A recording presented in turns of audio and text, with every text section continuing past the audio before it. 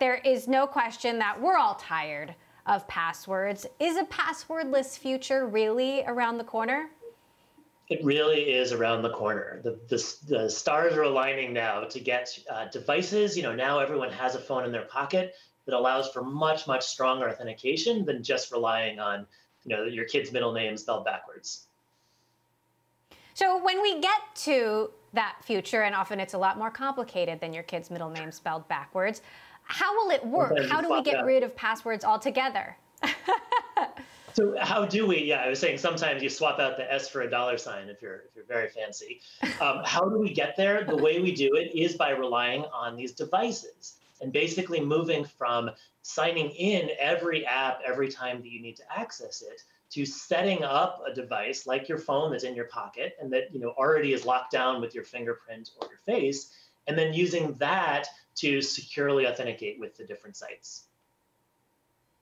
So Google is sort of in this moment trying to get us halfway there. What exactly are you doing, and how do you get us to the final destination that we all so desire?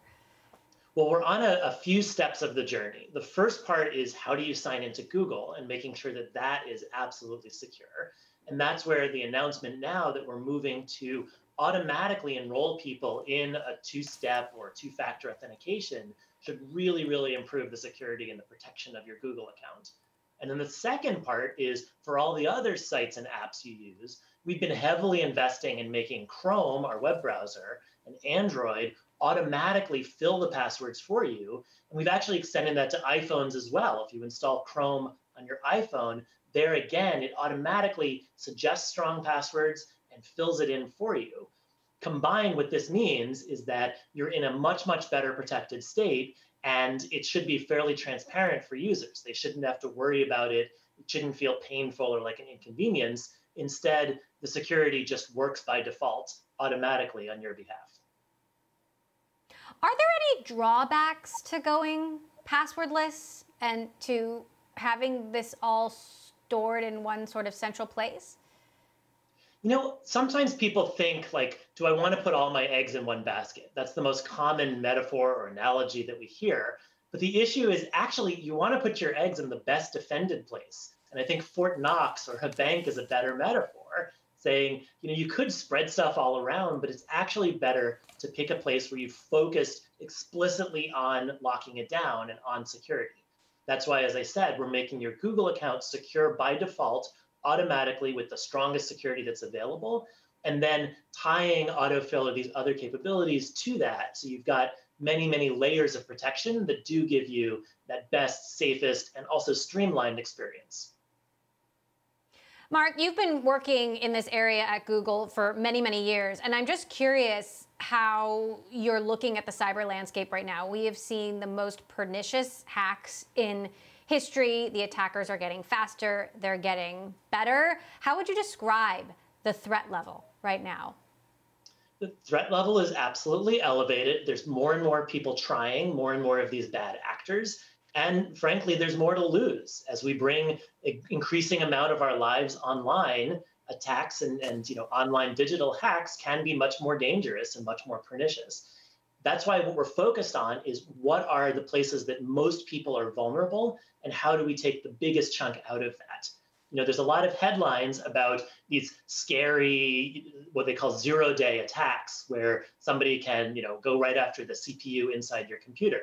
Those are real, those are scary, but far, far more likely and far more dangerous in aggregate is going after your authentication. So phishing, hacking into somebody's account and impersonating them, being able to then access all the materials as if you were them, much more dangerous, much cheaper for the attackers to bring on. And so that's one of the areas that we're focused on with this announcement today. Meantime, the US and the UK today released information about Russia's Foreign Intelligence Service and their hackers breaching email to find passwords and other information to further infiltrate other organizations. What is Google doing to protect its users against this? There again, it's about taking those secure credentials and locking them down in an explicit vault designed for it. And so the Google Password Manager built into Chrome, built into Android, and available on iOS as well, gives you that strong security, gives you that central place. You can also use the Google Security Checkup, g.co/security checkup, to verify the protections on your account, to make sure that everything's in a good state, to make sure that there's no recent suspicious activity or devices that you maybe sold on eBay and then forgot to sign out of. All of that's bundled together in that g.co/security checkup. And together, what that does is put people into the best protected place where there's just much less surface area for the attackers to go after. Meantime, Google, along with many other companies, is becoming more flexible about letting employees work from home, work from anywhere. And I know that this is a massive security challenge for all companies. What is Google doing to protect its own employees and all of this, critical and privileged information that you have? And can Google, in fact, protect all of that information as well when employees are dispersed? That has been a priority for us for quite some time. We have an initiative at Google we called Beyond Corp, which many years ago moved us away from a VPN or from assuming that everyone would plug into a cable right there in the office building to saying the thing that we care about authenticating is the person and the device. So with our Beyond Corp, which now actually we've packaged up to sell to enterprises and businesses, it allows that secure connection wherever you are in the world. We already didn't trust the network.